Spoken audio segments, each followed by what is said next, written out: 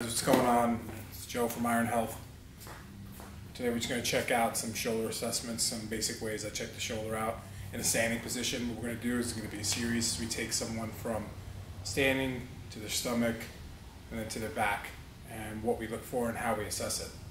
So the first thing in standing is we look for functional internal rotation, and I'll have Greg here move his arm, say touch my finger. Good. And what we're looking for, if he comes back, when we do it again, what I like to look for is the shoulder blade. Go ahead, slowly. What's happening here? What's happening at the inferior angle? What's happening at the muscles? What's happening at the upper trap? Good, one more time. And then the distance as well. Great. Always compare side to side. You see the right arm, Greg? Good. Come back down. Again. Good, and you can see that's probably looks a little more difficult for him. Come down, kind of more muscle poke ends up here, whatnot. So these are just things to start to get a clinical picture of what's going on and what we got to attack and what we really have to look at when we go further down the assessment. So the next one's just going to be functional external rotation. So he's going to bring his arm up into my finger here. Good. Come back. Again, a couple things we look at here is the scapula kinesiology, how it's moving. So go ahead. How's the shoulder blade moving? Is there a nice ratio here? How are his muscles moving? So you get the distance. What does upper trap look like? Let's see the right. Good. And same thing. I don't know if you guys can see it in the video, but he definitely, his upper trap kind of kicks in a little more on this side. So that kind of just puts some flags in my head of like what we got to really look at. Next one is just going to be a basic flexion. So arms straight up. We'll do one at a time. Good. And then the other.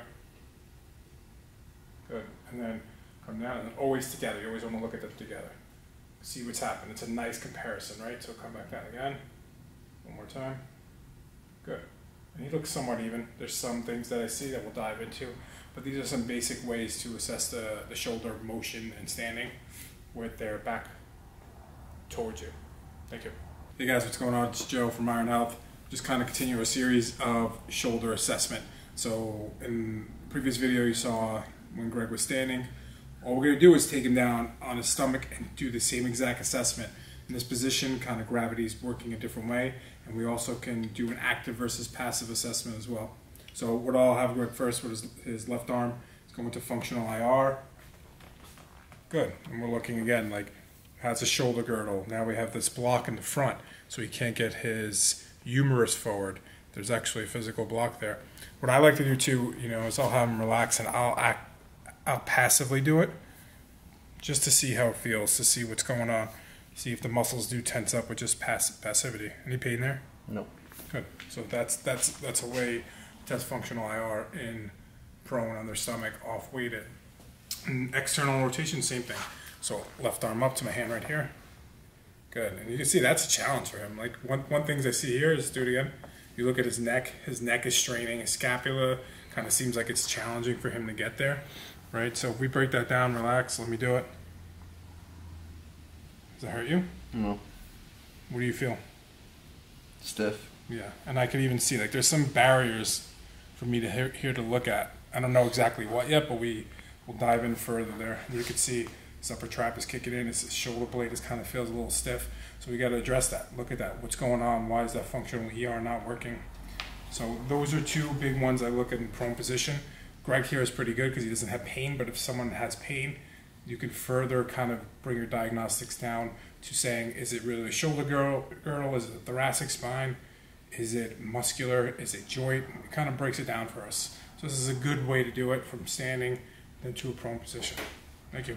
Hey guys, what's going on? It's Joe from Iron Health. We're going to be continuing our shoulder kind of motion series.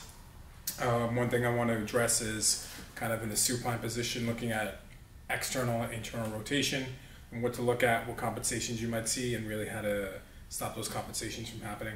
So with Greg here, I'll take his arm. I like to put my knee under there, kind of just to stabilize. When I first do it, I'll just keep my hand here, but I'll let it do its motion. So if we take him to ER, I'll just kind of push him. This is passive, right? And I'll feel that barrier of resistance there, see what's going on, see what the end feels like, see what's happening to the shoulder girdle itself. And then we'll do the same for IR. So here, So if I don't stabilize, you could see his whole shoulder popping up there, right? If I do stabilize, and ideally I'd be on that side, but we got the video here, so if I do stabilize here, it's a big barrier here. I'd say Greg is probably around 55 degrees. So ideally what you want is 180 of a full arc, meaning this plus this would equal 180. So right now going to Greg's shoulder, I'm assuming that it doesn't. So we would have to dive in and really say like, hey, is this the glenohumeral joint that's really affected right now? Do we have to move it? Do we have to get manual intervention to really start it, to get it moving correctly? So this is definitely a valuable test in this position. Another one you can do right away too is just true shoulder flexion. You could even have them do it actively, so go ahead and bring your arm back, right? So from this angle, if you're like up where I'm looking at, I kind of look at the separation between the ear and the arm, see how wide it is. I like to look at where their shoulder goes. Can they really externally rotate their arm, or does it flop into internal? And then if I do it passively, I'll do it a couple ways. I'll just take it on its range, kind of. So Greg's natural tendency is to kind of pull out a little bit. If I force him straight, it's not that bad, but it probably doesn't feel comfortable, right? It's not like the best view. So we can do that and just really see what's going on. Sometimes you can even get in here, stabilize the scapula, and see what's going on there without the scapula moving. And this is just a nice little assessment to see shoulder flexion.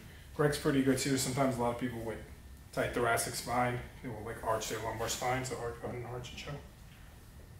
As you go to flexion, you'll actually see this. So that's something to keep an eye on. So take a look at those, check them out on your clients, see what's going on. Thanks. Hey guys, what's going on? It's Joe from Iron Health. Just continuing our shoulder series. Just want to go over some exercises and some common things we see and why we do them. So we got Greg here. What we're going to do here is a basic shoulder flexion with a little mini band around his wrist. And what he's going to do is just keeping pressure on that band. He's just going to raise as high as he can. Good. And then back down. Do a couple of those.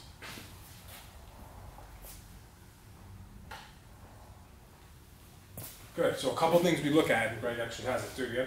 You look at his left shoulder blade. He has this little like hiccup as he moves up, right, and then come back down. It's very subtle, but it's there. Boom. So what we're looking for in this exercise is actually we're trying to get the shoulder blade to have a nice fluid rhythm here.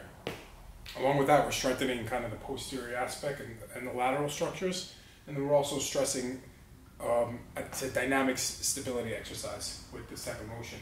Another things you want to look at is where his arms lie. So go ahead again. And you can say like it's really challenging for Greg to keep his elbows straight. Lock them up. Good. Keep them locked and try one more. Come down, and then again. Good. And when he locks his elbows, you see the shoulder blade move a little more. So it's this exercise is not only good for an exercise, but it's also good for an assessment to see like, hey, what's going on? Why are you restricted? So try that out.